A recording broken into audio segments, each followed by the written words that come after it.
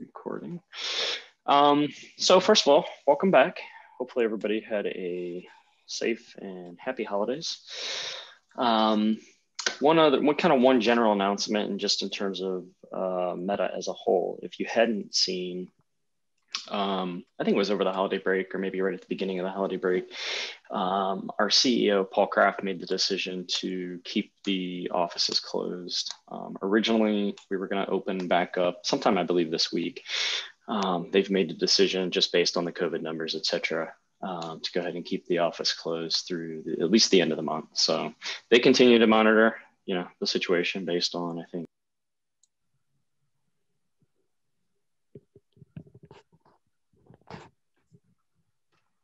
Oh, you're muted. Eric, you're muted again. Yeah. Somebody muted me. Okay, or maybe I muted myself. Sorry. So I think, as I said before, I suspect, based on the information coming out of the governor's office, we're probably going to pretty closely follow that. But just keep an eye on communications. I don't really know what we're going to do in terms of in-person versus continuation of Zoom training, as we get later into the year. I will say going forward, I think there's our goal is going to be to strike a balance between the two. We're not going to, even post-COVID, we're not going to just kind of turn our back on the online training and the availability of it. We'll work hard to try to come up with a balance that works for everybody. So you will see in the near future, when you attend trainings, we're going to add an additional question to the training survey that goes out, just asking for some feedback of, that specific training and whether or not you felt the Zoom format of it is the most appropriate. That'll give us some feedback directly from you guys so that we can start kind of looking down the road as we start laying out training schedules for probably mainly for next year, but even the tail end of this year, if there's certain trainings that we want to do in person versus being in Zoom. So look for some of that. All right, the agenda, we don't have too full of an agenda today. I'm going to go over some PowerSchool ticket escalation item. I was going to say this is brand new, but I'm going to have to change and say that this is coming soon. We're not quite there yet on it, but I'll explain. Elizabeth's going to give an update on the transcript update. A lot of work has been ongoing. We're currently wrapping up phase 2, getting ready to pop into phase 3. So she's going to talk a little bit about that, give you guys who maybe haven't seen it or haven't seen it in a while, give you a little bit of a quick demo of it.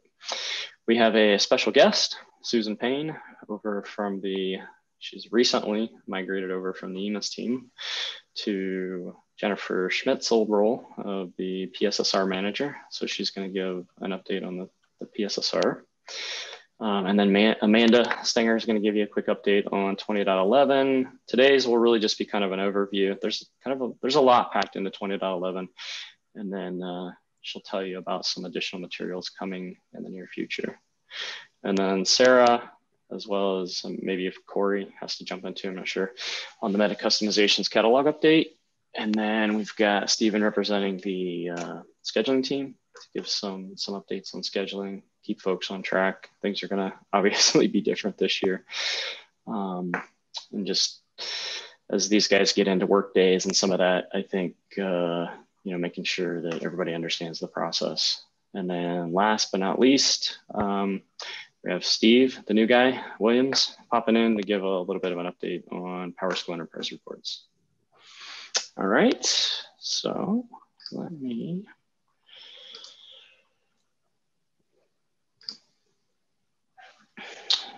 All right. Currently, as you probably should all be very aware, in order to submit a web help desk or a case, I guess, to us that you need us to take a look at, there's really 2 different ways to do that. You can either do it currently through the web help desk, going out to the web and going to the helpdesk.metasolutions.net and entering in a ticket. So this is just from my perspective, and it may look slightly different for you based on your access and your privileges within the web help desk system. But when I go in, the main things to keep in mind is if you're trying to direct a ticket to us, you want to make sure that it gets identified as request types as PowerSchool support. And then there's some request subtypes that can be identified here. If you're just looking for the most generic core PowerSchool is probably the one to go with. We'll talk a little bit about the request detail. So that's one way. Probably not. I think what we're seeing the last probably year or two is a shift away from using the web to submit those web help desk tickets. And what we're seeing, is more of a shift to folks using email, which makes sense. So right now you would submit, depending on if you're trying to run a ticket down the path of core PowerSchool help, or if you're running a ticket down the path of PowerSchool scheduling help, you'd use one of these two email addresses. And just like you would do on the web help desk ticket side, the web version, the same thing applies in the email version. Again, we're looking for as much detail that you can put into that email as possible. Any attachments that you attach to that email, those attachments will make their way over into the web help desk system. So no worries there. Okay. When we talk about ticket details, the more information, I guess kind of the high level is the more information you guys can give us up front, the better. That reduces the amount of back and forth that we have to do in order to maybe be able to duplicate. From our perspective, what we're always trying to do when we get a new ticket or new case from you, whether we go in and try to reproduce that issue on your production server, or we go in and we try to do it maybe on a non-production server that hopefully either has your data running on it or some similar data set. So the more detail, the more information you can give us on steps to maybe reproduce the issue, et cetera, the better. Okay.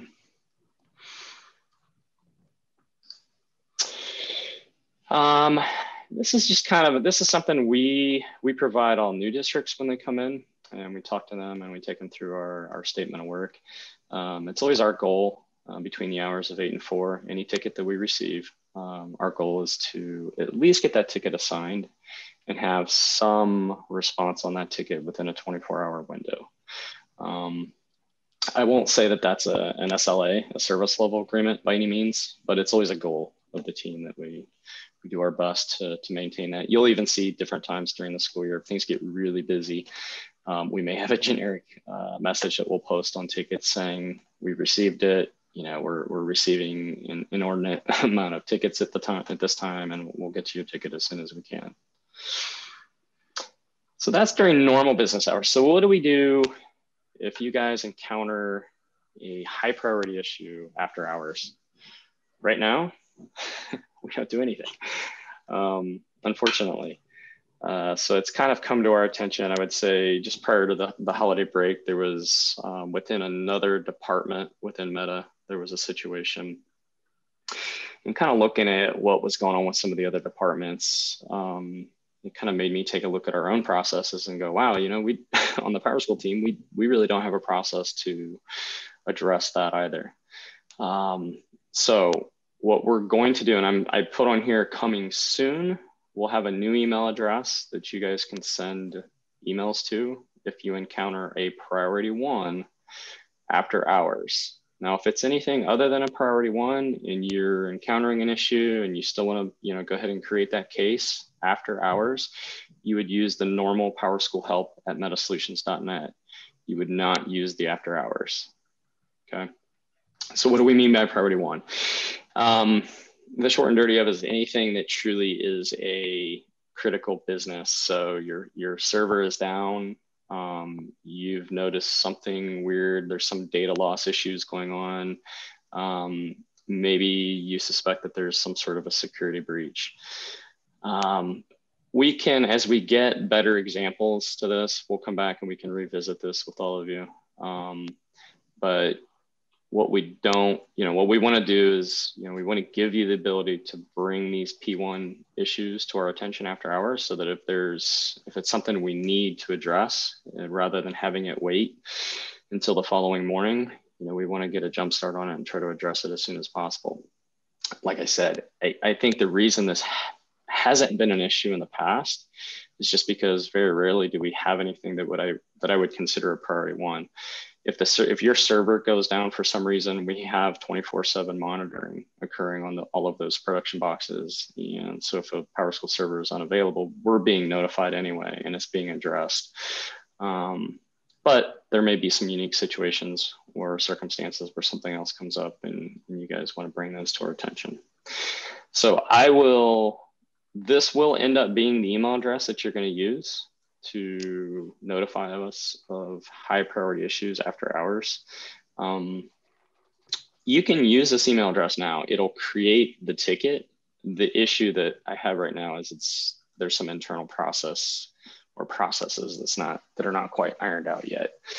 So as soon as those processes are ironed out in terms of who's going to be notified and how we're going to notify folks, primarily me, after hours, that there's been a high priority ticket come in, I'll get another communication out to everybody, and we'll probably remind folks that, here's the 3 email addresses. This is the one that's only to be used for priority 1 issues. Okay. Questions on that slightly new process, I guess. All right.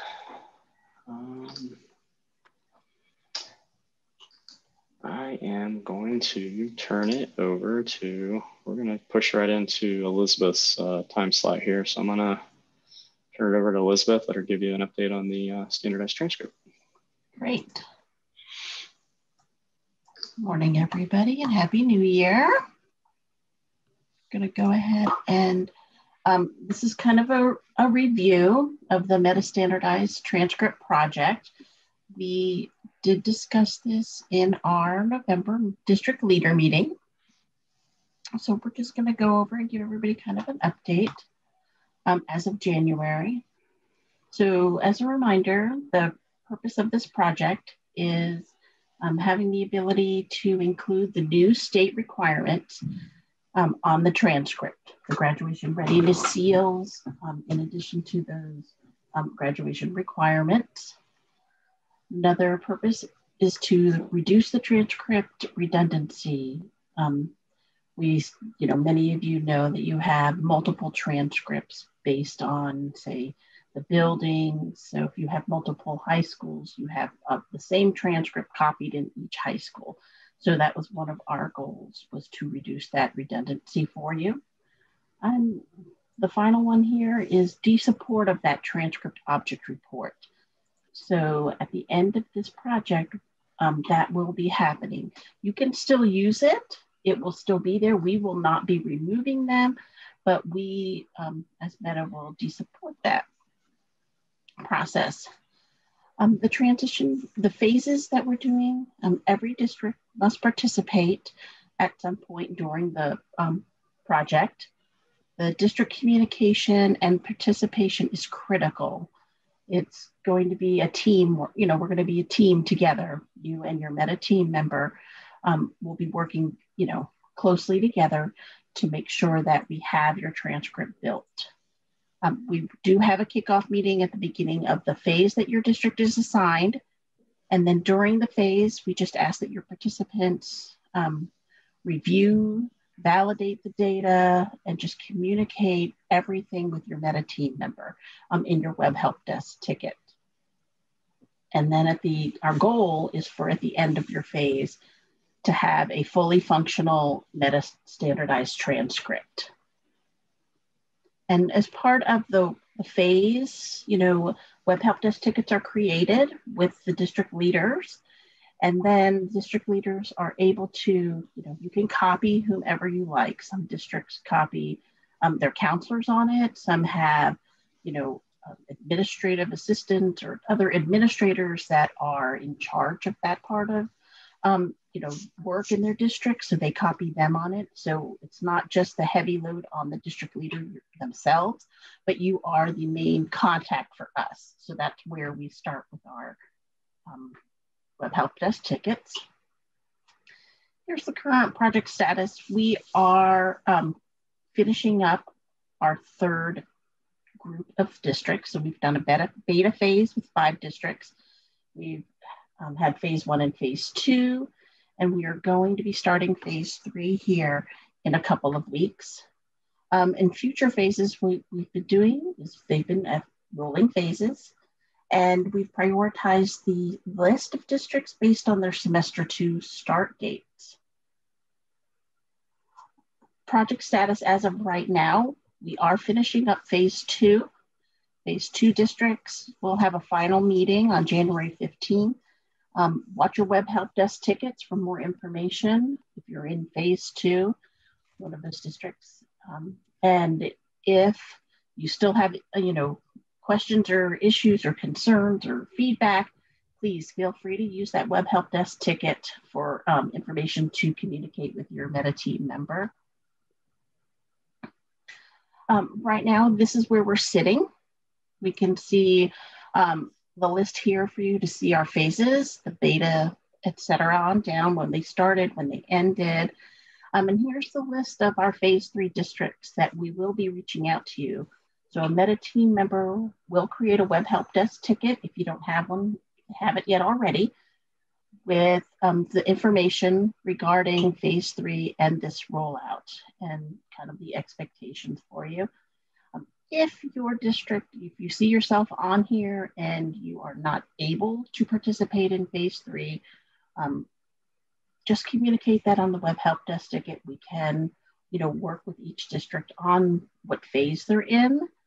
So, but it will be going to the district leader. So keep your eyes out for that.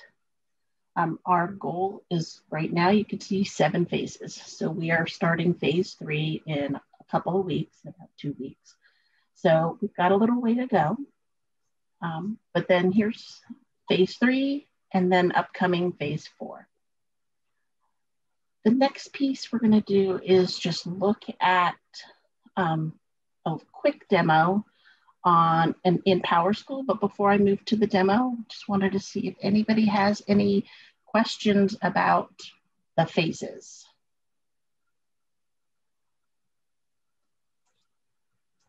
Okay, great. So we're just going to go into PowerSchool here and show you where you will be seeing this transcript. So you would navigate to a student, and there will be a new student page titled Custom Reports. Once we navigate to this page will show a landing page of reports. Right now you will have this standardized transcript, and we will click on that. And this is where it's going to load that transcript. It'll take just a couple minutes as it collects the data on this particular student. And so here is a copy of this new standardized transcript. We will, again, your meta team member will be working on creating this for your district and be able to make a couple tweaks here and there, maybe on location of items, but it is a standardized transcript, so everybody will more than likely start with one that looks similar to this. And the couple of items I just want to point out, and this is our, part of the purpose of our project, is to be able to include items like right here, the graduation seals. As you know, the current object report, that transcript object, we cannot pull this data in unless we create a specific object report for each specific seal or combination of seals, because they're images, they're pictures that we have to embed into that. The report here, the coding that's being used, is actually going out and looking at the students' either graduation pathway screen or their special program screen to pull the data from what you already entered into PowerSchool, reflecting whether they have earned the requirements for the seals or not. So as soon as that data is entered into the student's record in PowerSchool, it will populate onto this transcript.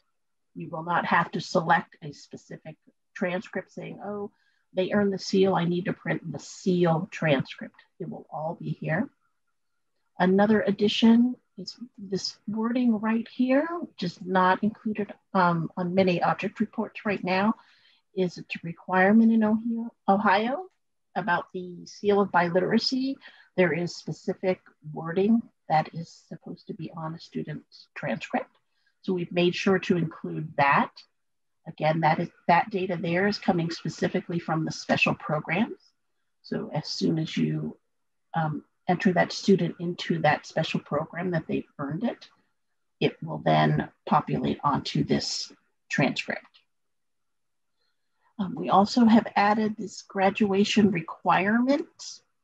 We've got competency and readiness. Put it up in the section with the pathways on whether they've met it or not. But this is something new that we've added in here.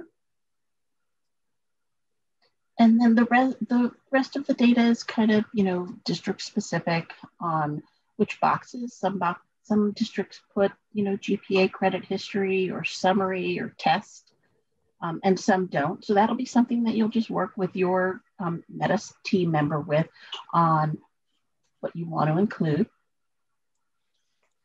To print I was just going to say, Elizabeth, we did have a quick question. Where is the attendance for each year?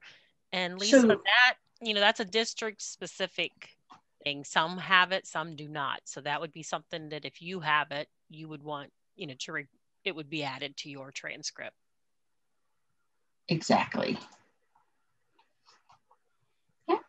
So unlike an object report, when you go to print it, it goes to your report queue.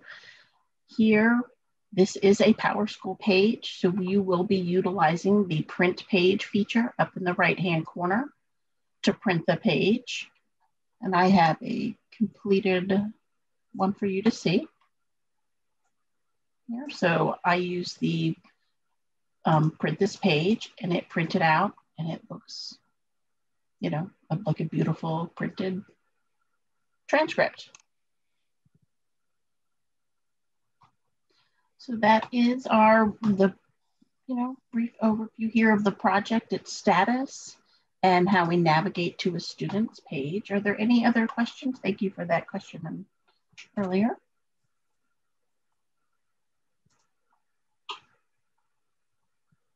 I don't see any other comment in the chat. Okay, well, great. So phase 3 districts. This document, everybody, just so you know, this document here is out in the end user documentation for our district leader meeting in January. But phase 3 districts on this list here, you will be, if you haven't yet, be getting a web help desk ticket with some more information. I do want to jump in here too, because and this had to have been a timing issue yesterday. We were making some changes with our phase 3 and phase 4 districts. Those phase 4, I don't think are right. And what we're doing is we have about 8 districts per phase. So we're going to need to update that. Okay. So just kind of an FYI. I see one is on there twice. So yeah, that the phase 3 is good. The phase 4 are a little off, but yeah, you're right. I think it was a copy and paste issue. So. Oh yeah, it looks like that. Knox Cardington. Yeah. Okay, yeah. I'll update this and put a new copy out, everybody. Sorry. Thank you for pointing that out. No problem. Okay. Oh, we have a quick question. Will these be able to be printed for multiple students at once? For like a whole example, like a whole senior class before graduation? Yes, that is one of the goals of the project as well, to have a mass print functionality. We do not have that functionality right now, but it is on our list of goals at the end of the project. Can I ask a question in regard to that? Vern, I know you asked the question, or anybody else can jump in here too. As a district, and when you would need that ability to mass print, when would be the heaviest time of the year? Because we were kind of anticipating that would maybe be more of a spring, toward the end of the school year, that folks would really need it. Keeping in mind, in the meantime, you can still go back to the report. That's the transcript version that you already have out there in the object reports if you really need to mass print. But yeah, I unmuted quick. For us, typically, I think our guidance folks will run transcripts for all students like at the end of a semester. And so, it's twice a year. And I think I want to say they usually even run them like, you know, the end of the first semester, they'll run it for all classes, all 4 grade levels. That way they can just see what courses they completed, where they stand with their credits and that kind of thing.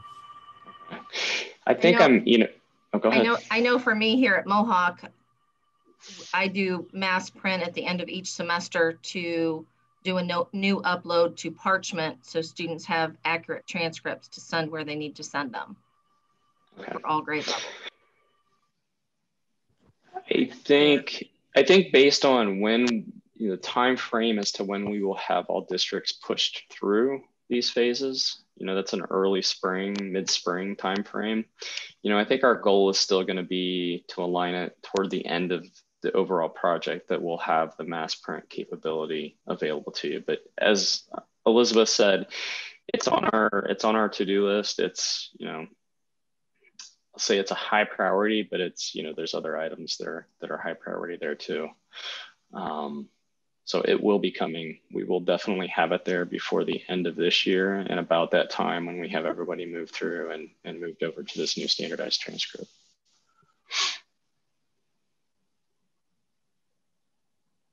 Okay. Thank you, everybody.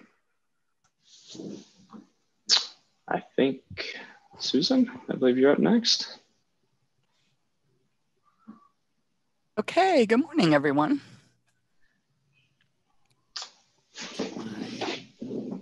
Screen share here. Erica says I can't share screen. I turned it on. Yeah, thank you you. should be able to now.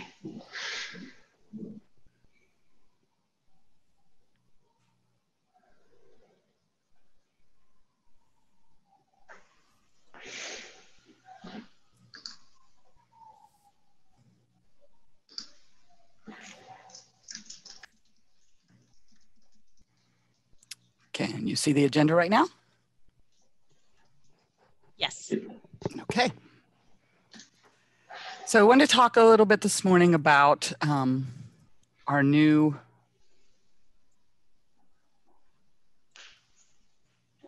Can you now see the Word doc? Yes. Okay. Yep. We will be releasing next week the new student grade collection. ODE opened it in October. It is part of the SLDS grant from the federal government, and it is to aid schools in early detection of students at risk for not graduating. We realize, of course, that every school has something in place that helps them, identify these students, but this is going to be just one more tool to help with that. It is why we started collecting attendance all year. That's part of the criteria. It's why we started collecting discipline all year, because that's also part of it. And the GC collection that we released in December, which shows all students who have received high school credit prior to this year, that goes up as well. So those are some of the criteria that ODE is using, that the federal government is requiring to help determine if a student is at risk of not graduating. So we're releasing it next week. Our thoughts are, this is something that you're going to run when storing grades is completed throughout the year. The file is going to grow. ODE realizes that it will be a huge file by the end of the year because you're going to report quarter grades, semester grades, year-end grades. Basically anything you would publish on a report card can go up to ODE. So with releasing it next week, we realize that the weekend of the 16th might not be a good time for a lot of you if your semester's ending and you're going to be needing to store grades and you don't want your environment down for any period of time. So we will request that it be installed on the 16th, but only for the districts that opt in. Everybody else is going to get it January 30th. So if you are a district that your semester ended in December and you've got grades stored and you want to get going on this, absolutely, just shoot me an email. We will get it installed in your environment for January 16th, and you can start, your EMIS coordinator can start submitting this data. For everyone else, it's just going to be with the January 30th release, as normal. So there are some requirements in to do this. Part of it is, the EMIS coordinators and the staff who store the grades are going to have to work together.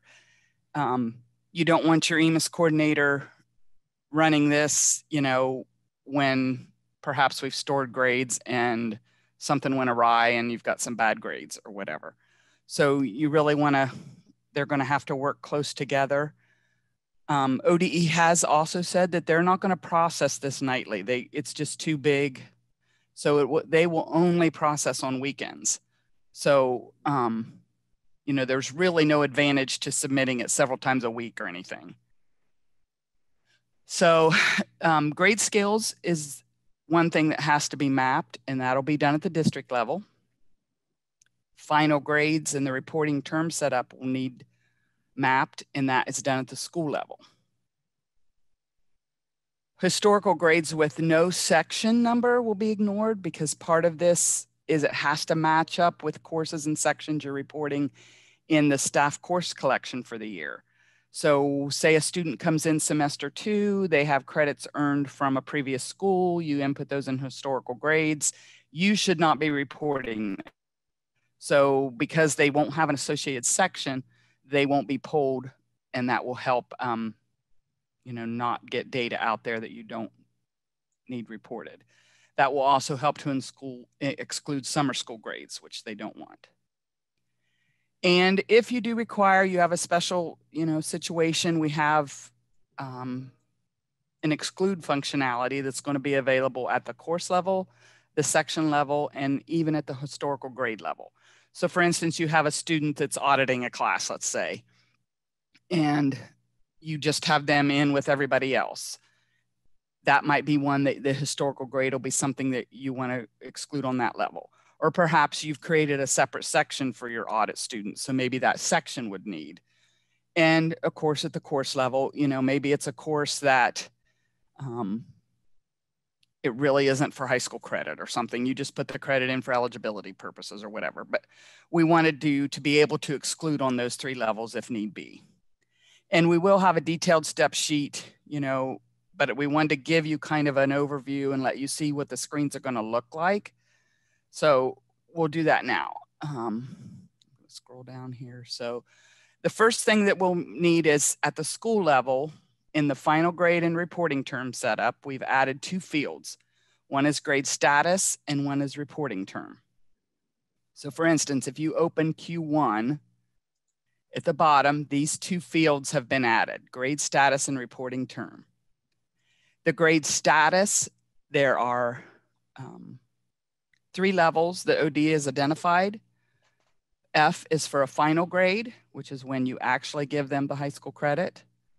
I is what they call interim grade, but it's for a grading period or term. So in our world, that's more what we would think of as like a quarter grade or a trimester grade, or, the grades that lead up to the final grade, but not a final grade. And then reporting term, ODE has identified, gosh, there's several, like a dozen different terms, 6 weeks, 9 weeks, trimesters, semesters, all year. There's several reporting terms that they've established. So at this time, you'll want to map that to that. And as everyone knows, in PowerSchool, this is an alphanumeric field, and ODE's identifier for year long is the 2 alpha, it's YE. So this absolutely has to be mapped for everything because everybody's got Y1 out there and it needs to go to YE. So definitely these will need mapped. And like I said, this is by school. So you have to go into each building to do this. I'll pause and make sure there's no questions on the school setup.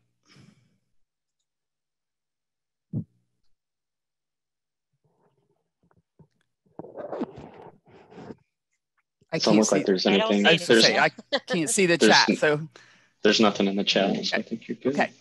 So the next level then is at the district level. And this is where it's going to get a little iffy here, okay?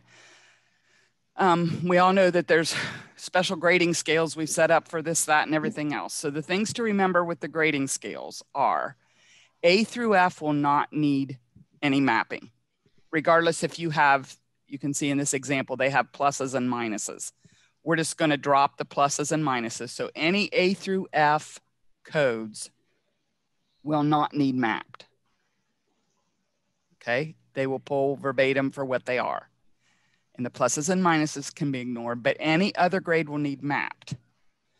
Now, the first thing I said was, why do we have to map I's? Why do we have to map W's? Well, we found, in different schools, these may mean different things. The I, to me, means incomplete. It might be emerging to you. To me, the P means passing, but to you, it might mean something different. So if it's not A through F, it has to be mapped. So all these things have to be mapped to get to the grades that ODE will accept. Another thing that we need to point out is a lot of your default grade scales have an associated special grade scale. So if you do it in this particular grade scale, you may have to also do it in the specials grade scale where you have like with the code set up or things like that. Because you can see in here, they have the withdrawal part of it right in this one, but some defaults do not. And grades that are not reportable would not need maps. So for instance, if they had, I thought this one example had an audit, but maybe not. There was, right here it is. The N is an audit. So that would not need mapped because that's not one you want reported to ODE. And this will be, again, at the district level for any course that has a core area code attached. Okay, we do have one question. Sure. Is there a way to mass do this? Or are they going to have to do each grade scale individually? Each grade scale individually. When the EMS coordinator does run the report, we have included the DCID at the top of the grade scale so that you can see which grade scale needs mapped if one gets missed, perhaps. Remember too, though, this isn't all your elementary grade scales. This isn't all your, K-8 art, music, all those grade scales maybe that perhaps you have set up differently. Although those don't matter. It's only the ones that are going to get high school credit. So I know it feels like it's going to be huge, but I think when you think back to, it's only these high school credit, it might not be quite as big as initially thought, okay? Okay, and then they also asked the school level things, is that going to be individually as well, or can anything be done in mass there? Currently, we don't have a mass ability on that, but definitely we can look into that. Okay, and then one other comment was they use an E instead of an F. So okay, then your E will add to an F. Okay, so anything A through F will pull, but if you have an E and it means an F, then you'll just map that over here to the F. Okay, and then one more thing popped up. Sure. Is this document going to be in our end user folder for this meeting? Well, we were thinking that the detailed instruction is really what we want to publish for everybody. This is more or less just here's what the screens are going to look like. Plus, it's not finalized, so I would hate to give you this and then it look different when it gets finalized. Okay. So maybe we can just say when you get it ready, if you give it to us, we can send it out to the district leaders as well. Absolutely. Work? Okay. Yep, we can do that. Oh, a couple more came in. Sure. Will we have to set up the final grade status on Y1, S1, Q1, and so on? Correct. Yes. Okay. Correct, because some schools give credit at the semesters and some do not. And we have no way of knowing that unless you tell us here the status. So does your school give credit at the semesters, semester 1 and 2? If they do, this is a final grade. If they do not issue it till year end, then this is an interim grade. Okay. And another one, will this be something we have to do every year at the district and building level for high school credit courses and grading scales? We are, and that's something we need your input on. We have talked about making that part of the year-end process, that it would roll over, or is that part of you need to revisit every year to make sure nothing's changed? We have talked about that. And we have a comment that says, I see this is on AFG, average final grade. Not everyone has AFG turned on, most don't. How will that be handled? So the AFG is only for those schools using it. There will actually be a checkbox if you use AFG, because it is the minority, not the bulk. Okay. Susan, I have a question for you. Sure. This is Linda. Sure. So if I am giving a semester grade to a full year class, at that point, they are not earning credit. But if I'm giving a semester grade to a semester class, at that point, those kids are earning credit. So I would assume I would map each of those as they truly are. It's not an issue that the S1 for full year is no credit, but the S1 for semester is. That is correct. Okay. That is absolutely correct. Yes. Okay. So let's look at the excludes, just to give you an idea. So if you're excluding a course from FR reporting, it's down below the dual credit, below the block scheduling. There's just a checkbox that says this course I don't want to go. At the section level, very similar. It's down below the overrides. There's an exclude from FR reporting checkbox. And then actually on the historical grades, it's under the blue Ohio State information banner, and it's down below core area code override. There is the exclude from FR. Okay, and then to clarify, so there's going to be a checkbox that's going to be added. Correct. This is for the AFG piece. Yes, that checkbox will be when they run the report. Oh, okay. When they run the report, yes. Actually, it won't be added to any of the PowerSchool pages. Yes. Yep. It'd just be part of the state. Yes. Export. Okay. Yes, part of the state export, exactly. Yep. It is important to note that these are not part of any local report card indicator. They're not part of any ODE issued student transcript. These are questions that, district had of the state when they initially said they were going to start doing this. Is this for? And it is not. This is just to fulfill the grant requirements of helping schools identify students at risk of not graduating. Okay. So there will be a second release on January 26th, and it is going to contain the ACT pre-ID update. When the state funded ACT administration started, it was for juniors only.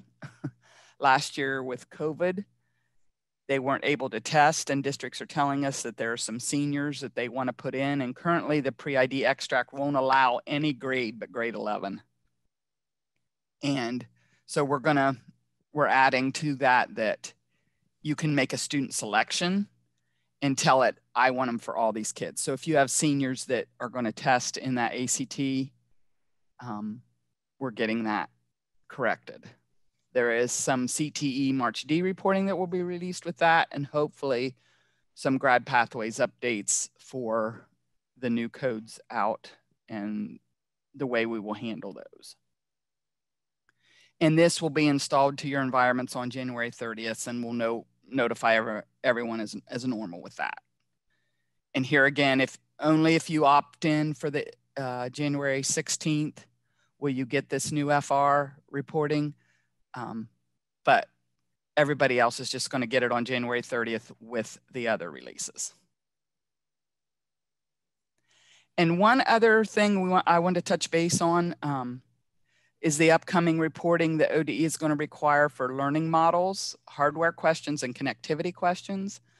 I know a lot of you are having to submit some overall numbers right about now, I believe, to MEC OCN. This is in addition to that, and ODE is published in draft mode only what they're going to do. Okay, for FY21, you're supposed to report a student status on a spring window in the month of March, and there's going to be district and building attributes as well as applicable program codes for students.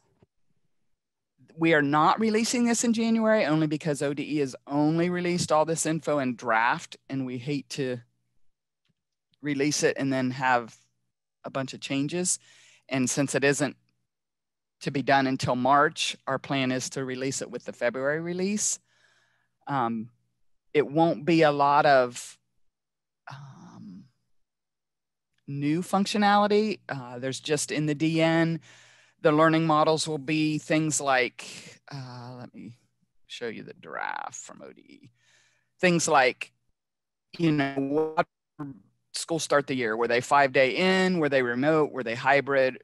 Or they were closed? And then what you'll do is you'll report every date that it changed. So for instance, if you started 5-day in, come Thanksgiving, you went to remote until after Christmas break, you would just enter one entry with the date that you went to remote. And then say or you decided to close until after Martin Luther King Day, you would put in the date that you decided to close. And then Martin Luther King Day, you came back hybrid. You know, then you would have the date Martin Luther King Day, we came back hybrid.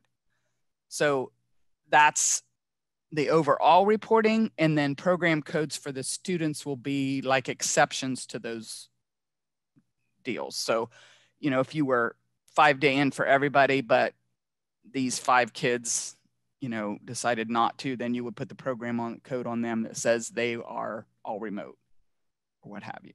And they're saying they don't want you to be entering program codes.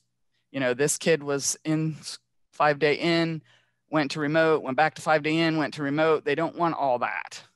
You know, it's only if they committed to say, we're going to be remote for the whole quarter, or that's what they're expecting to see. And those program codes will be entered just like any other program code with start dates and in special programs. But we wanted to give you a heads up that that was coming and let you know why, you know, we weren't necessarily jumping on that for January. Do we have any questions with that?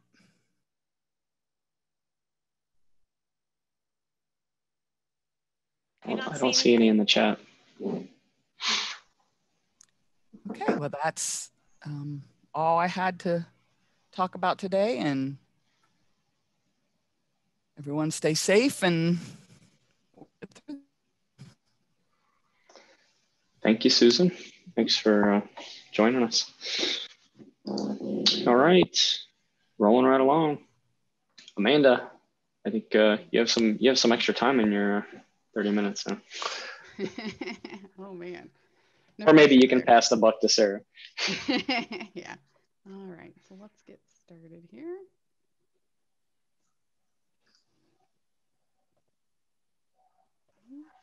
All right. 20.11. Are you able to see my slide shown here? I do. Okay, good. Okay, so we are going to talk about some features that were added in PowerSchool 20.11. Okay, just some highlights here. We're going to briefly go over what's included in the updates, both 20.11 and 20.11.0.1 if you're keeping track, including some new functionality that they added, some enhancements, some resolved issues, all sorts of fun.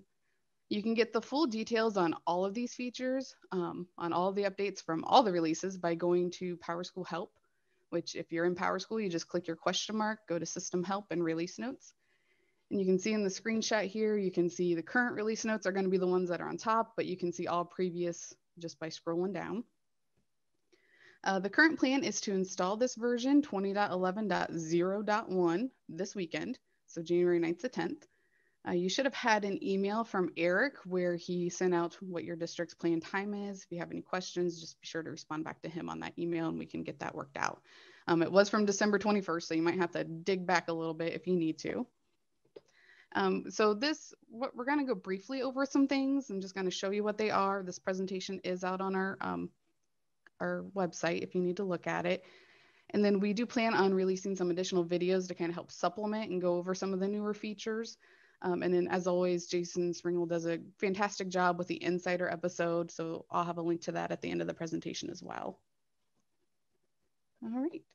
So first we're going to talk about, they added some grad plan updates, which they were some big updates compared to what the grad planner did before. I don't quite think they're fully functional to what we're looking for here in Ohio, but they are out there. They added the ability so you can set a certain GPA or grade score, like a letter grade, in order for a student to meet the requirements of that grad plan. The caveat with the grade is they just use a generic default scale of A, B, C, D, or F. So if you use any grade scales other than that, you won't be able to customize that. So you wouldn't be able to use the minimum grade. The other thing is the minimum GPA. We tested that. It seems to work correctly. So you can set a minimum GPA if maybe you have like an honors diploma you want to track them on and they need a certain minimum GPA. You can now add that and it will tell you whether they've met it or not. The other huge thing they added was this testing piece. It's different from before. So now you have some more complex testing rules that you can add. You can say, like how in the screenshot example, that they can take the ACT or SAT test as required. They just need one of them. And then you can go even further and you can add requirements for each test. So you can say for the ACT, there's minimum scores they need to meet on each of the subjects of that test. And same with SAT. The caveat with that is we're used to grad pathways where a student can kind of get the best of any test that they take in order to meet those requirements. That is not how it works in the grad plan. They have to meet all of them in one test is what it's looking at. So you wouldn't be able to combine, you know, my math and science score from my November results with my reading and composite score with my January test results. It has to be all in one test. And so that's why you only have the options of pass or failed as well. There's no in progress. There's no I've met some, but I haven't met others. It's either you meet all those score requirements that were set up for that grad plan, or you didn't meet those score requirements set up for that grad plan for that test. So they are talking about adding even more functionality to it, but these were the big ones that they added to grad plan. So like I said, we'll talk about it a little bit this afternoon, but it's not quite, I think, what we're really wanting here in Ohio, especially. And next, they've made quite a few attendance updates. One of them I know a lot of people have been asking about is you can now group by track in the sub portal. It works exactly like it does in the teacher portal. The substitute, once they log in, they just toggle that back and forth when they go to take attendance if they want to see the students on their tracks. Okay. Another thing that they've added is just a little bit of an enhancement when you're doing meeting attendance. Basically what happens is now instead of having to click up here to set your attendance code and then click in each meeting you need to apply that to, you can actually just click into the meeting period and the attendance codes will come down as a drop-down list that you can do. So it just makes it a little bit easier to work with. Amanda? Yeah. I've had a comment from many of our secretaries. They absolutely hate that. Do they really? Yeah, because it used to be they could click up top to pick their default and then just click in any meeting or day kind of thing, and it would autofill. Now they've got to click and scroll down or have to type, you know, the code in. Okay. It is actually, they say, more inefficient in this new method. And they go, can we go back to the old? Is what they were asking. I said, it's part of the update. I have no control, but it's but like, you are a champion. I told him I would put it into the ideas portal that they have made it more inefficient for the secretaries. Yeah, because, okay. Yeah, it seems like they've gotten rid of the default functionality in that. Maybe they need to add another, an additional checkbox or something if you want that to in fact be the default. I don't know. They need to bring that. I agree. Yeah, Rich, go ahead and submit like a ticket or something, and I'll take that and I'll run with it up to PowerSchool as well. Okay. Because that does seem like a loss of functionality right there. Yeah. Yeah, we had another district here say that they've heard similar things from their staff. Awesome.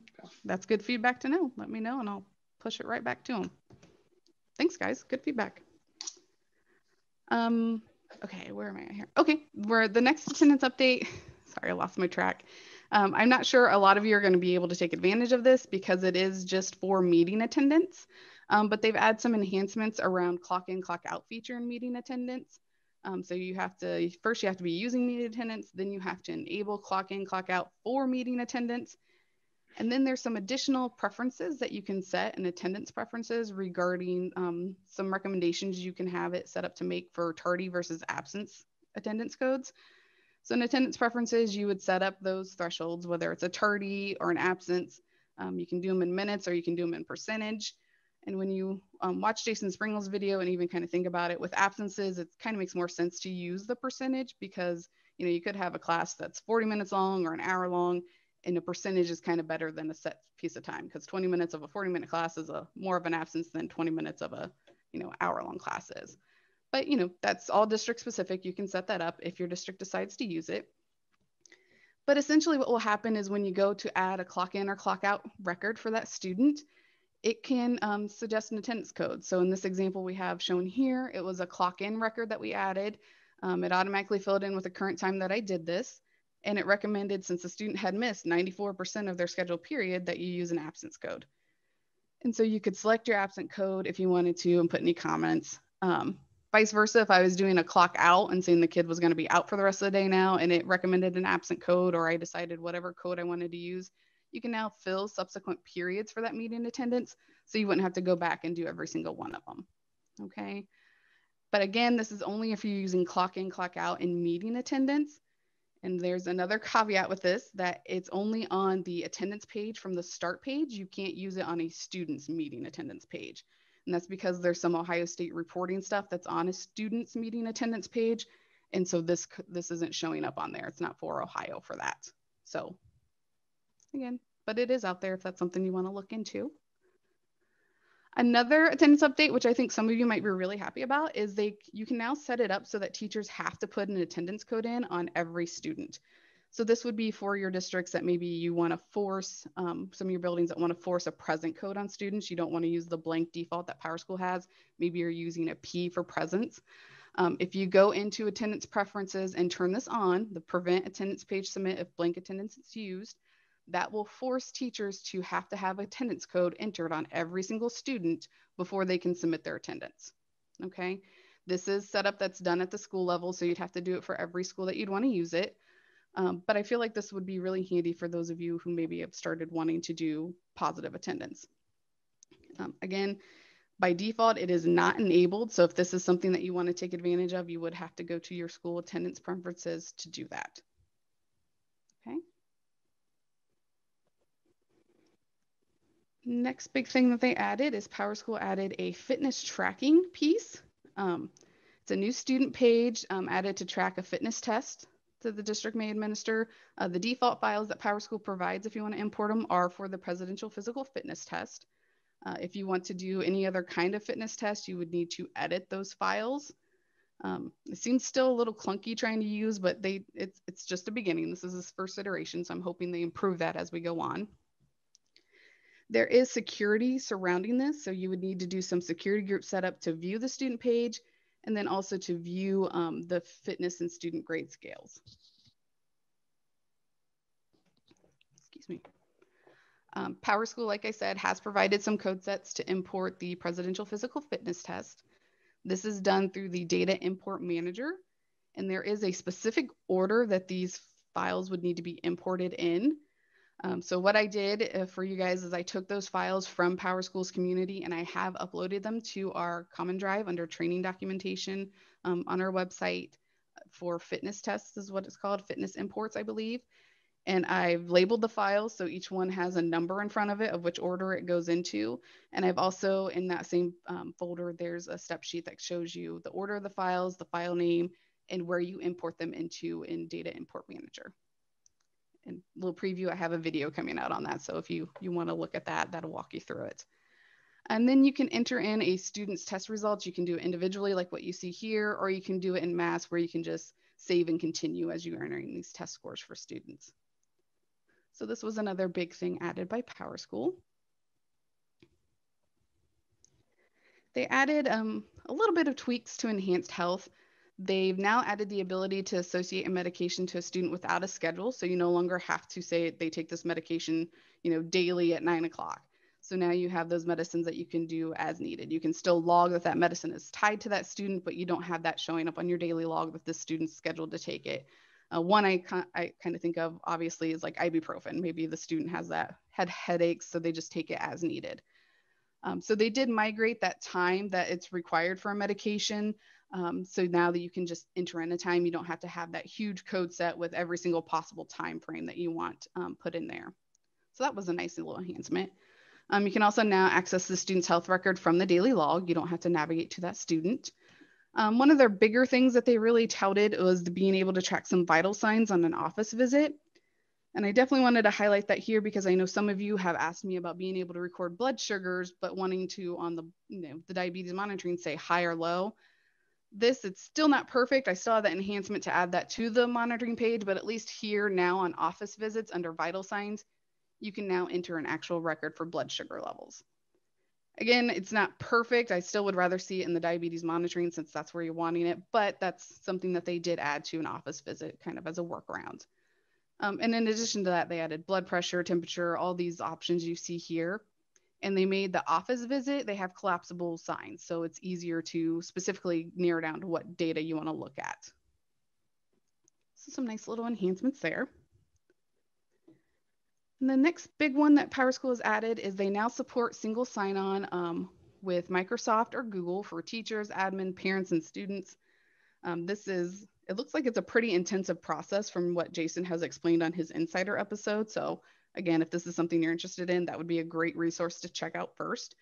But that is something that they are able to do now. I know this is something that a lot of people have kind of asked for. I feel like it would be pretty great for your users to be able to do that, just have that one sign-on. So that's something that you're interested in that is available now, and we can put in a ticket and we can help you walk through it as much as we can. Okay, so next, there were quite a few PowerTeacher Pro updates. I have them all listed here. They've added a nice new feature to where you can preview your grade calculations before they actually hit submit and make those changes. So that's nice. They've added and updated a lot of reports here, final grades report, a missing assignment report, a standard grades report. They've added, so assignment standard scores now respect the published scores options on the assignment, a nice new feature to update auto-calculated assignment standards. And they made some enhancements to the email from PowerTeacher Pro. So some good things coming for your teachers. Now, we are applying this update this weekend. So when your teachers first log in on Monday morning and go into PowerTeacher Pro, they will get that pop-up that says what's new. And there's a really good about 6-minute video in there that explains a lot of these new enhancements. And again, at this end of this presentation, on the slide, I have the link towards that video if you guys want to check it out yourselves. Okay, so a lot of good stuff. So those were most of the new features. Here are some of the enhancements that they've added. As always, the full release notes are available, but I wanted to show you some of them. They've updated the boundary page that you can set up at the district and school level. They've just made some more cosmetic changes to make it easier to navigate and use. Change history can now be set to retain records for up to 10 years. So if that's something you're interested in doing, please put in a ticket and we can work with you on that. It's something that has to be set up server side.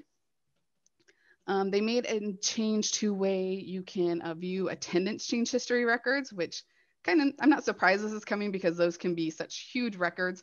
You can only view them at the school level, which makes sense because attendance is at a school level. And now you can only do a time span of a max of 7 days when you're doing that mass, like if you're trying to search for an entire school. They did that because if you pick too large of a date range, you could get too many attendance results coming back and it could really mess up your system. So they've done some enhancements there. The course page, when you're searching for courses, now gives you the option to search by that alternate course number that that's something that you're using in your courses. Small little change in the admin portal. We used to have what's called settings when we click on our initials. It's now called manage profile. They did the same with teachers, their personalized. That's now manage profile. It gives a little bit more information, but all the other options are still the same there. So it adds, at least definitely on the admin side, it adds the ability, you can see a picture if you've uploaded a picture for the staff, and it gives you like their email address, just a little bit more details it'll show you when you go to manage profile. But the bigger thing that I wanted to add when they've done with enhancements has to do with quick export, DDE, DDA, and or templates, excuse me, are now part of security roles. So let's take a look at that. So basically, user roles will now be used to restrict and grant access to things like DDE, DDA, or quick export, and templates using the export edit tab that's on a user role. Previously, if you remember, this tab just applied to data export import manager, and it even said, I believe, data export, data import. When you in that little error message or little information message, not an error, it would tell you it was for data export, data import. Now it's for all. So what that means is this would be a good time for you to take a look at your security roles and update as needed. Make sure the people that you want to have access to these things, such as DDE, DDA, have that ability based upon their roles, because this is a slight change, and we ran into it when we were testing this out. I wondered why I couldn't see everything in DDE that I used to, and it's because I didn't have the role that was already created for data export import manager that gave me full access, and someone else did. So it is something you want to take a look at. If you haven't reviewed your roles lately, this would be a good opportunity to do it. If you have questions about that or are not sure, again, you can always put a ticket in and we can help you out with that. But it is a small little change that might have a bigger impact than what you would think when it comes to accessing DDE. All right. And then some resolved issues. There are over 50 resolved issues between 20.11 and 20.11.0.1. So the full details are available there. Not all of these issues were reported by our users, but I'm just going to highlight a few that I saw that were kind of notable. Including has fees when you were filtering courses may have included courses that had fees previously, so that's been resolved.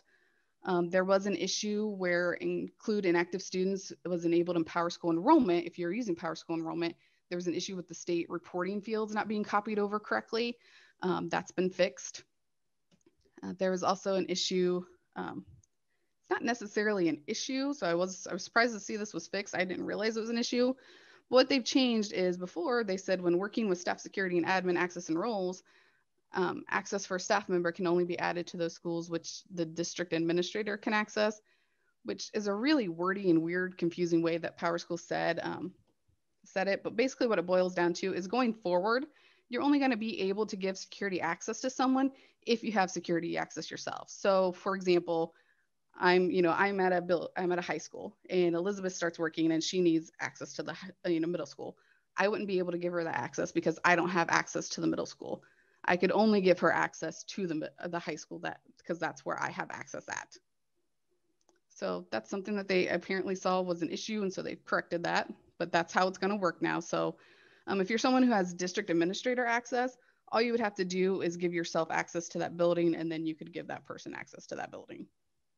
Okay.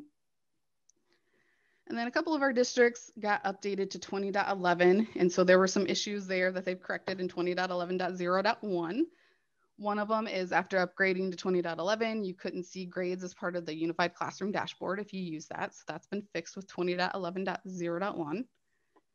And then also another thing that was fixed in 20.11.0.1 was if you were on 20.11, sometimes your data export manager exports that you had scheduled wouldn't run. And so that's supposed to be fixed with this latest episode or latest release.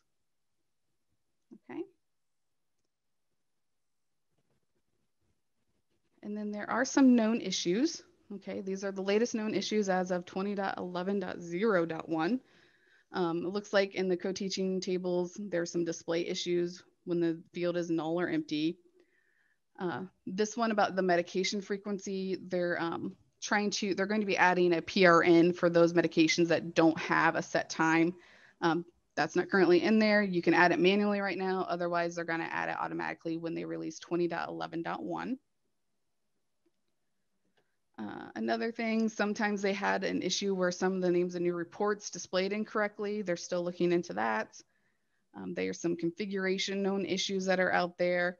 And then there is a known issue currently where if you are looking at the single sign-on for parents or students, they might not be able to sign into the mobile applications. So there are some issues there that they're working on right now. Okay. And then one more thing I want to note for you guys, they are getting rid of the legacy look. This isn't coming in this newest release. Okay, so this is looking forward here, but beginning with their spring back to school release. So the one that's coming up, usually released in April timeframe. So they're looking at 21.4. The new experience that we all got in 20.4 is going to be the only look available. So you're not going to be able to use the old or classic look, okay, in the admin and teacher portals. So you're still able to use it with 20.21 or 20.11. It's just this next, we're just kind of preparing you for the future here. So if you have any users who aren't using the new experience yet, it might be a good time to really try to push them to get transitioned, to get used to it. Because when we put in that back to school release, most likely in the summer, this new experience is going to be the only experience. Okay. So just so you're keeping that ahead, keeping that in your mind and looking forward that this is coming. So we don't want you to be taken by surprise. And then that's the brief overview. I know it was kind of long, but still kind of a brief overview. I put links to our YouTube channel, keep posted on that. We are going to be putting some 20.11 related videos out there. Jason's PowerSchool Insider, I know it's really long and it's a huge video, but it is full of good information. So if you get a chance to watch that, I definitely recommend it.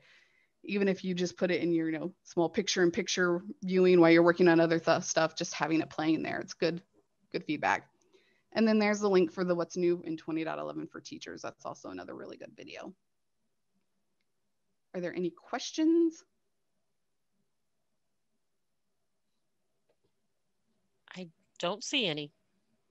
That's intense considering that's the brief overview. Thank goodness it was the brief version. Holy moly. Oh, imagine how I felt going through this, like, oh my gosh, how do I condense this down for people? But yeah, that's it in a nutshell, just a short little nutshell for you. Thanks, guys. I'm going to stop sharing now. Let's start Amanda's Cliff Note version. Nice. Well, thank you. You're welcome. All right. Miss Chambers, I believe you're up. Morning. Hello. Yes, I am going to share my screen.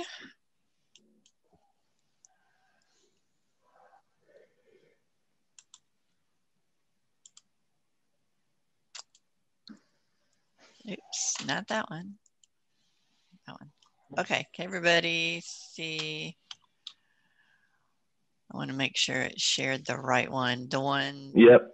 Okay. We see the PowerPoint. The slideshow. Okay, good. Yeah. Thank you. All right. Well, it's been so gloomy and awful, and 2020, that I wanted to do something a little more cheerful.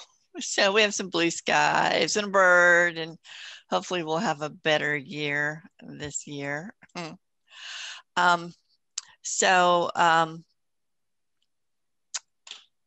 The customization update, we don't have a lot. Corey's been totally immersed in the transcript project, but he has managed to do a couple really cool things that I think you'll like. Most of the new things have to do with the report card. So that's kind of our focus. We do have one or two other little things, but mostly report card. And the first one, and these were a result of enhancement requests from different people in our districts. So Let's go to, I don't know why that's not working.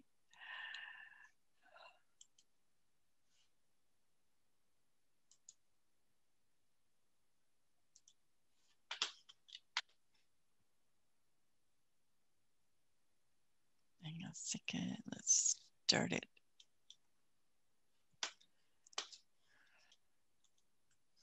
Okay, I did this morning and it worked fine. Are you just trying to proceed to the next slide?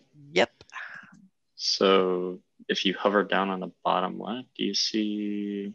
No. I did for a second, but I don't know why. You might have to try hitting F5. I saw some options there for a second. Yeah, they were there for a second and then, all right, well, we'll just do it this way. Hang on a second. We'll just do this one. And do this one. There we go. Okay, so the first new thing that Corey has done, which is very, very cool, is added a setting to your report card settings that allows you to print just those standards that have grades. So instead of that big long list, you've got 18, 20 standards, but only 4 of them have been graded. You can now choose to print only the ones that have been graded. The setting, it's at district or school, you go to Meta report card settings, and those settings no longer say Meta online report card settings, they just say Meta report card settings. We're getting away from the online terminology because this is our Meta report card. And then you click over on the standards section and then go to settings, and you will see this new one, and it is called standards without scores. You really want to think of it as standards with or without scores when you're choosing your drop down. If I say show, I am saying show all my standards with or without scores. I don't care. I want to see all my standards. If I say do not display, I want to show only those standards which have been graded. So what does that look like? The one over on the left is with show, where I'm showing all standards. So I have standards showing here. I haven't graded them. I didn't mark them as grayed out or anything. They're just standards attached to this course. The one on the right is if I have it on do not display, where it lists only those standards that have been graded. So you can see much smaller list. I know we had several people who asked for this. So here it is. Very exciting that Corey was able to do that. Any questions on this?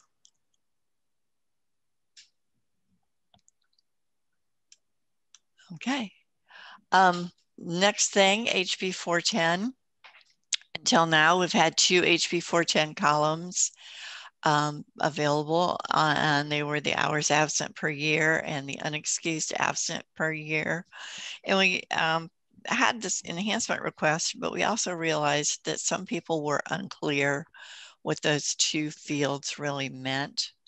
So I have a screenshot here from the daily attendance info that shows the HB 410 truancy and chronic absenteeism summary, where you see the total hours absent per year and the unexcused absent hours. Oops, and that should have been over here on per year. What that means is on your report card where it says hours absent per year, that is the total. We just don't have the word total there because one of the things that we got asked recently was, can we show the total? That is the total. And the unexcused are, if you look at your unexcused absent hours per year, it's 6. Down in this little summary, I see the total 704. My unexcused is 6, and those were the fields that we were displaying Those are the fields you see on quick lookup also. So now we've added 2 more columns. So now you have 4 columns available to choose. You can do any combination of columns here that you want. So now we have the 2 that we already had, the hours absent per year, the unexcused. We've added the medical hours. And then we have added another one called excused hours absent per year. Now, you know the medical hours are not included in your totals. So again, looking at my example where this kid has a 1904 total, nowhere here am I seeing 1904 because this isn't, the medical hours are not included. Hours absent is what's sent to the state. However, here's the better slide with showing the 2 fields, the total and the unexcused. Again, medical are separate items. And the excused hours is a calculated field, just done by math. PSSR is not tracking it. You're not seeing anywhere where it says, these are my excused hours. It's simply the total hours absent minus the unexcused will give you this excused hours absent if you want to display that on your report card. Some people might want to, other people, you know, parents have been seeing, oops, parents have been seeing this for a while now. So, and I'm sure you've done a good job of explaining to them what HB 410 is. But we did have a couple districts who wanted to see this.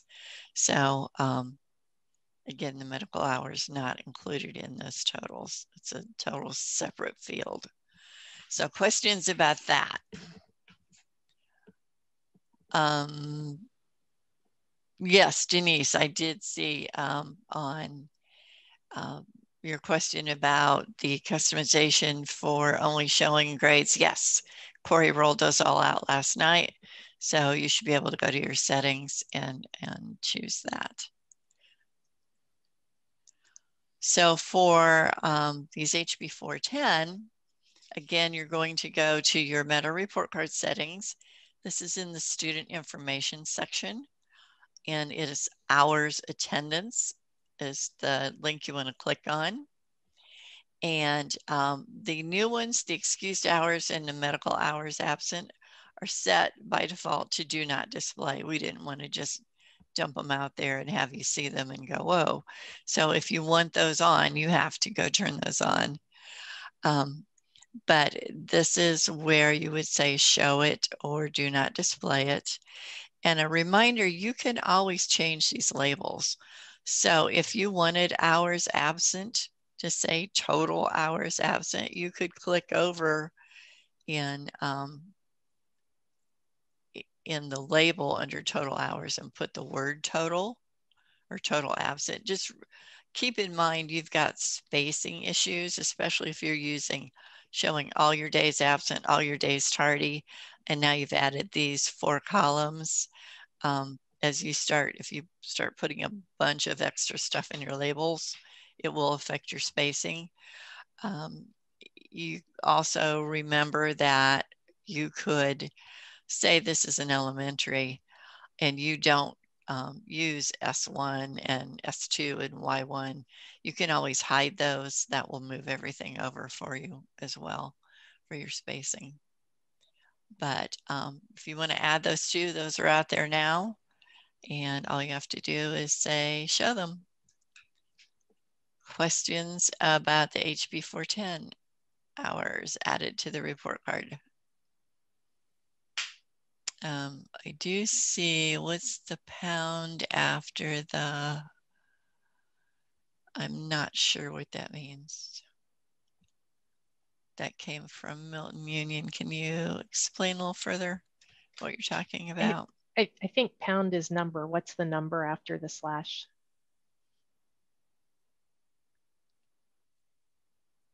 Where are you talking about? In the red box. Red box. Are you checking here?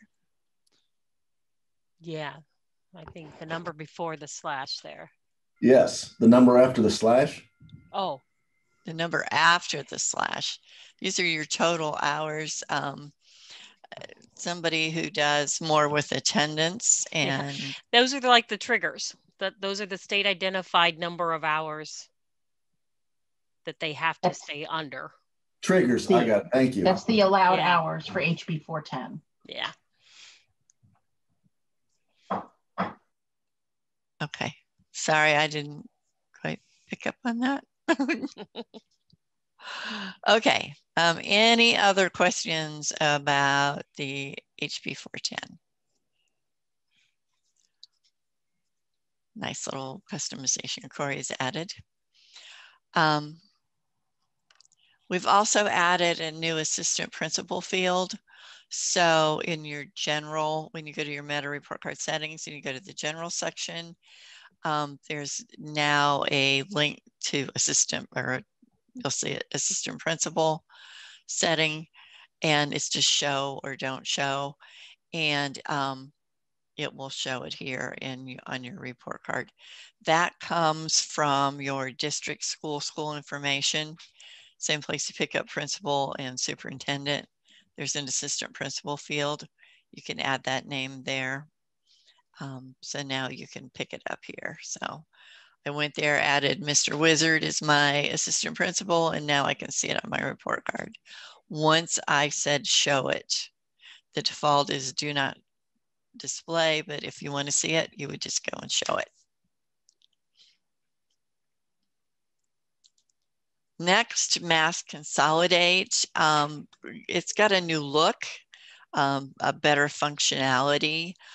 So on your Mass Consolidate under Count, you now see these little people icons. So if there are two, before it said two, if it had two, now you see an icon for each person down here. I've got 3 contacts that would be consolidated. If I had 5, I would see 5 little people icons. And one of the reasons that Corey did this was because the old, what we had before didn't work with the new look. And so while we were in there, he's like, let's make this better.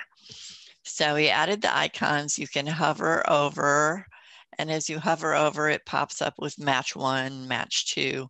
But you can also click on that icon to go directly to that contact record and look at it, which is something that got broken with the new look, that he's fixed that. So for my first one up here, I've got 2 icons. I can click on one, it opens in a new tab. If I click on the second one, that opens in a new tab. And I could go to those 2 tabs, put them on my screen side by side and look at them, compare them if I wanted to, or I can at least just go and look at it. I can correct it. I can do whatever to go directly there. So that is a new look. We did have, when I start talking about bug fixes, we did have a little bug here. In some cases, it wasn't everybody, but in some cases, the system was failing to recognize that, say, a father and a grandfather with the same address and same phone number. It was finding those as not as separate people. It was trying to consolidate them. That has been fixed. So again, it wasn't everybody. It was just if it identified on something before it got to relationship, it might show up here and you'd have to look at it, but that's been fixed. So questions about Mass Consolidate, how that looks now? It's just a nice little improvement. Bug fixes, again, Mass Consolidate, Corey's fixed that, that little glitch. there were some headers, PowerSchool containers, and an index was printing on the mass print of report cards. That's been addressed and fixed. Those, now when you do a mass print, you won't get all that extra stuff you don't want. We named Meta Online report cards to Meta report cards almost everywhere. Data tags, you can put your data tags in the header or the footer of your report card to add information to your report cards. They were having a little issue, so Corey has fixed that. So now your data tags will work. And there is a, there is a complete list of bug fixes on the in the district leader meeting folder, in the end user folder. It's called January release notes. And if you scroll down, you'll see meta reports and meta report cards, and it lists every bug fix. I highlighted the ones that we felt were the most important here. So those are the questions, and that is what I've got. Here's to a better year. Again, if you have questions about customizations and you don't see it in that folder, certainly put a ticket in. We'd be happy to answer them for you. That's what I've got. Corey, did you want to add anything to that for customizations? I do have one more thing, but after about customizations, you want to add something? No, I mean, the only issue that you had seen on the header footer for data access tags was really related to mass print. So it was very specific. Most of these bug fixes were very specific. Okay, cool. I do have one other thing that we wanted, Corey and I have discussed, the team has discussed, and we would like to get your input on this one. It's a report card question, and we appreciate your feedback. So sometime in the next week, sometime soon, you'll be getting a survey, and we'll send it out to all the district leaders, and we would ask you to reply to this. We're trying to standardize how things are showing up for courses in some different scenarios. So currently, if you had a different course number, same course name, different teachers, say Math 101A and 101B, it's going to show up on two different lines, as you see at the top part of the screenshot. Same thing happens if you've got the same course number, different sections, different teachers, same course number, same section, you've changed teachers during the year, or same course number, same section, and your lead teacher's name changed. Maybe she got married. You're seeing it on two lines. One of the things that Corey could do is show it as one line with two teacher names and all the grades on one line. So we didn't want to make that decision. We would like to get feedback from everybody on how you would like to see that. So the survey basically will be this screenshot with these questions. These are the scenarios. How would you like to see those handled? And we'll go from there. We'll see whatever the majority of people want, or if there are some other things we can do. But please feel free to give us any and all feedback that you would like to see here. Vern's putting his vote in for one line early. All right. Okay. There you go. I'll add you. I'll write you down, Vern. But you know, those are kind of the questions that we want. And again, we didn't want to be the ones to say, okay, hey. So watch for that to come. And if I can find my little stop share, I'll turn it back over to you, Eric. Any questions on customizations? Any questions for Sarah? I don't see any online. We're good. All right. Steven, the scheduling team, you guys are up next. You have just a couple of quick scheduling updates. There we go. I unmute myself. Good morning, everybody. Yeah, just a few quick scheduling updates here. So we are in full swing of the scheduling season, of course. We started in December with our preps, and our calendar is now updated on the website with trainings all through February. Of course, these will all be held on Zoom. The March workdays, PowerScheduler workdays will be added soon for the March calendar, so look out for those and encourage your schedulers to sign up. This Monday, January 11th, we've got the online student request setup training. So this training is for those buildings, and we see more of them each year using these schedulings, these setup screens, these request screens, I should say. When buildings want their students and parents to be able to enter their own requests through the parent portal, that's what you need to set up the online request screens for. So there's a little bit of setup involved, but the good news for your schedulers is that these carry over year to year. And each year they probably need at least slight modifications for the course groups that are involved there in the actual request screens. But this 3-hour training that's available next Monday, either morning or afternoon, will help them get set up or just kind of make those little edits and changes to what they need for this year. So we highly encourage, whether your schedulers are using the request screens already, have in the past, or looking to maybe use them, or they're not using them at all and they just want to learn about how those can help them. They really came in handy, especially this past year when everybody had to be home in March. So, but even in a regular school year, they're very beneficial and a huge time saver if you set them up right. So encourage your schedulers to come to that. We have a lot of spots available, especially in the PM session this coming Monday. We've got PowerScheduler preps every Tuesday through the end of January. We had them in December as well. We've had a lot of participation. It's been great.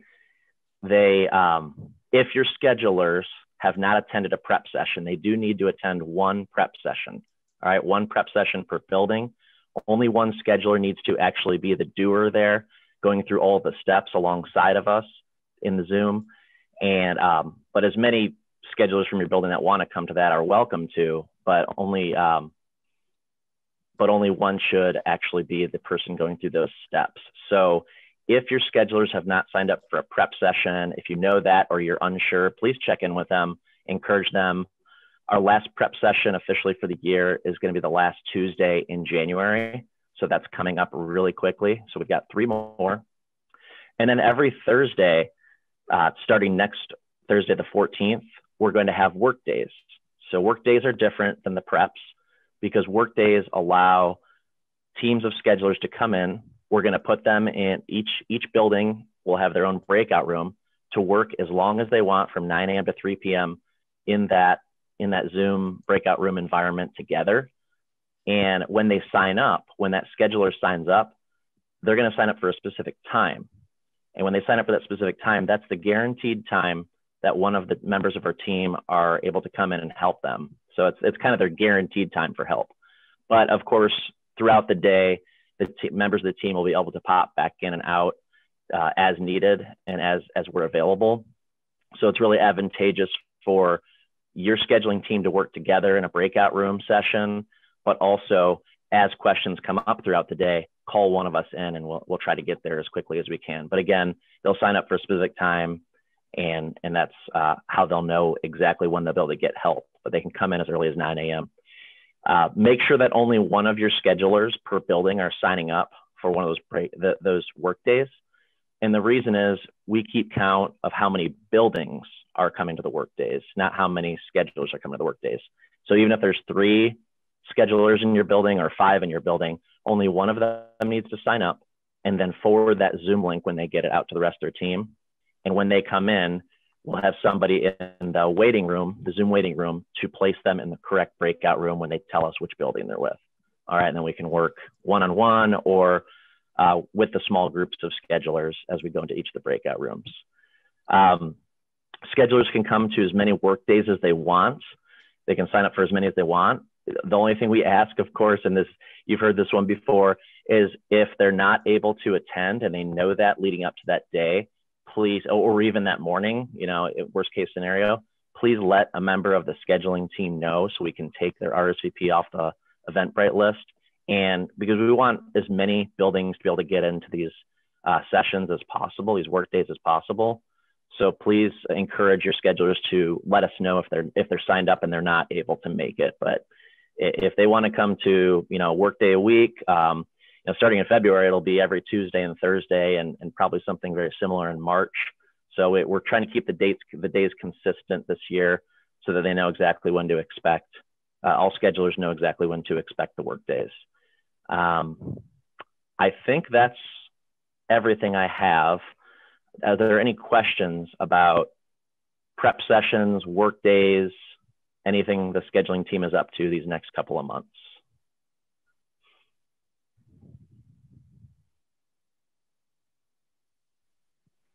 No? Looks good. That's all I have, Eric. Thank you, guys. Thank you. Well, thank you. Awesome. All right, we're humming right along. Steve. Steve-O, bringing up the rear. All right. Bringing up the rear. Everybody see the Meta Solutions homepage? Yep. Okay. All right. So I just want to give a quick update to the Enterprise Report Project, how we're trying to maintain these for all of our districts. We had previously discussed having a roundtable discussion, but with communication with the team and with PowerSchool, we decided a better route was more feasible for us to maintain the enterprise reports for all the districts.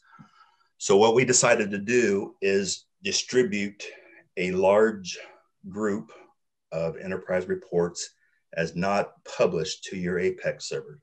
And I will explain the difference in a minute, but you should have access to a master list and the end user documentation. So from the homepage, click on member resources and then click the PowerSchool logo. And then the end user documentation on the left. Come on. And then click on helpful docs.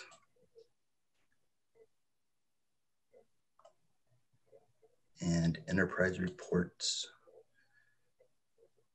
And then this is your list that you should have access to. If you don't, please let us know. This list just contains a list of, there's like 44 without the header line. Okay, 44 reports that we pushed out as unpublished. It's just a list that has the category of the report, a name of report, and a brief description. If there is no description, that's either because it's self-explanatory or one was not given to us from an outside source where we got or where we obtained the report. So this is the list that you can refer to. So is everybody there? Anybody have any questions? So I'm going to show you where these reports are now on your server. So new.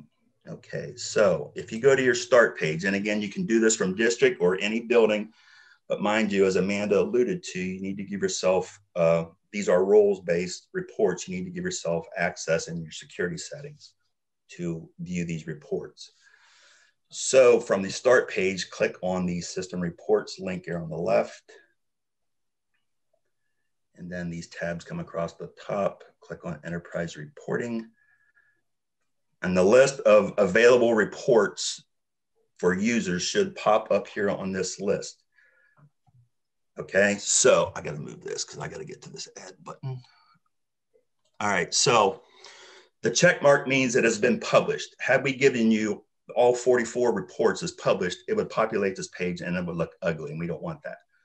This is our way of having you as district leaders take ownership of an individual specific report by going in and adding it yourself and publishing it once you feel your users need it or you want to give it to them. As of now, only administrators can see what's not published, okay? So, and because all the reports aren't here doesn't mean they don't exist. They are here in the Apex server and you access it by hitting the add button.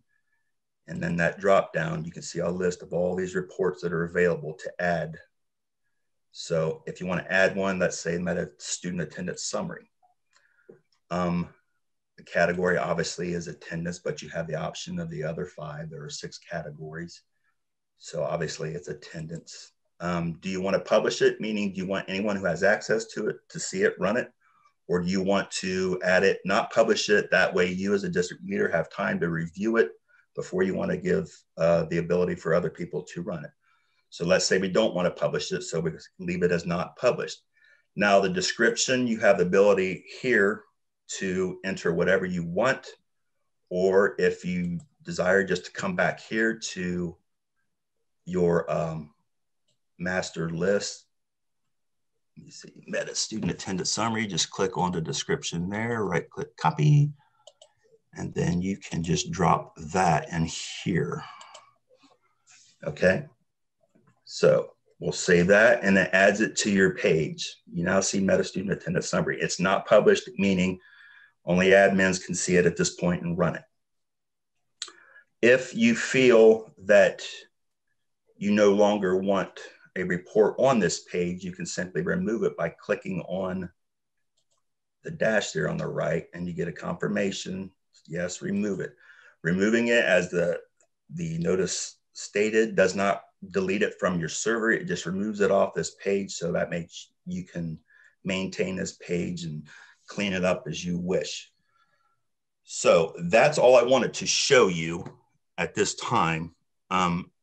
If you go through here and you do not see a report in this drop down or on the enterprise report page that's compared to this list that I showed you, let us know through web help tickets, because there are technical glitches and we're at the mercy of Netherworld. Sometimes it does not import for whatever reason, or a URL gets skipped.